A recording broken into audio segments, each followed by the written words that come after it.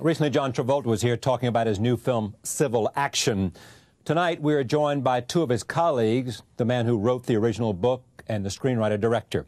Jonathan Harr spent 8 years working on his first book, A Civil Action, before finally getting it published in 1995.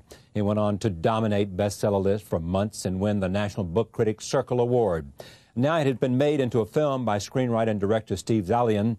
It opens nationwide this Friday. It is already earning critical praise. Joining me now for a conversation about this film, writer-director Steven Zaillian, the author of the book Jonathan Harr, and the film star John Travolta, who plays attorney Jan. To do with the character that right. In the things movie. I needed were more that I could gather from my memory of working with lawyers for 23 years. I got much more of my so-called attributes from those guys. This story is about two things. One, I mean, many things, but these two, that there are people in this town in Massachusetts who have seen their children die from leukemia and therefore desperately want some questions answered. That's part of it. The other part is the story of how this lawyer and this law firm come to do battle on their behalf, to lose or win as this story evolves. Take a look at this initial meeting between the attorney, played by John, the family, played by different actors, including the actress Kathleen Quinlan, who plays Ann Anderson. Roll tape. Who is going to apologize to you and pay me? There has to be a defendant and one with very deep pockets. This is not an inexpensive case to try. One directorial question. Of course I can. The wide shot that you had there, what was that about? Was that, in a sense, for any particular reason, from the kitchen? That shot was the widest place in the room. That was as far back as we could get, and that's one reason.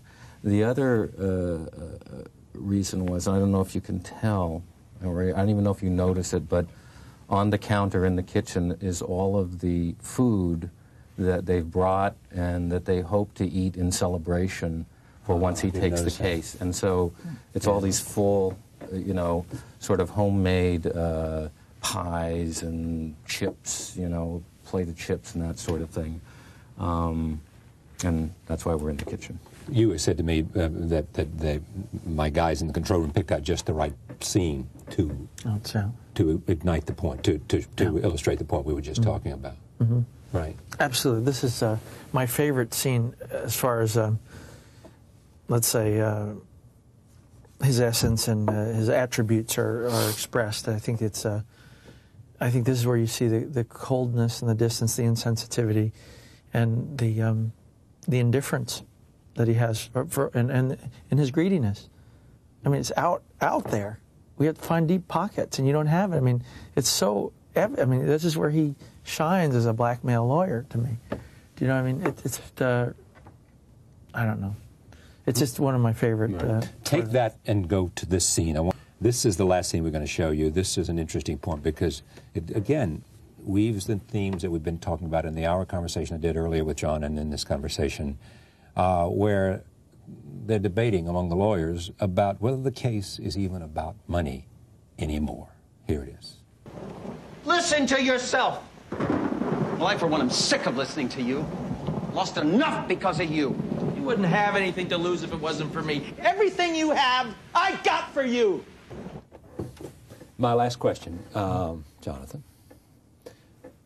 What do you hope that law students, film goers, book readers get out of this?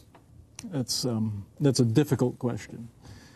My first aim in writing the book was, I had a couple of different aims, but the first aim is to entertain people. You want to get them into the book, you want them to read it, and then you hope to inform them. But I was not the author pontificating about what it all meant throughout it.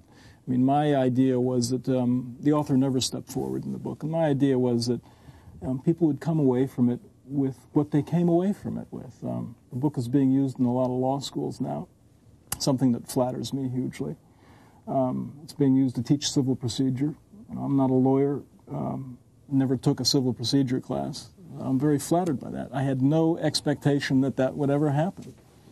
I hope that there is something else, of course, and I think Steve shares this, and John too, that people also come away with with a realization of how important it is that we treat our environment well, that you cannot create a sink where you live, that, you know, clean air and clean water is vital for us to exist as a society.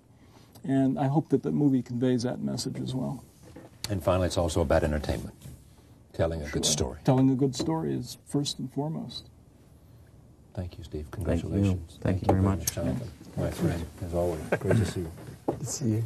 And we'll be right back. Stay with us.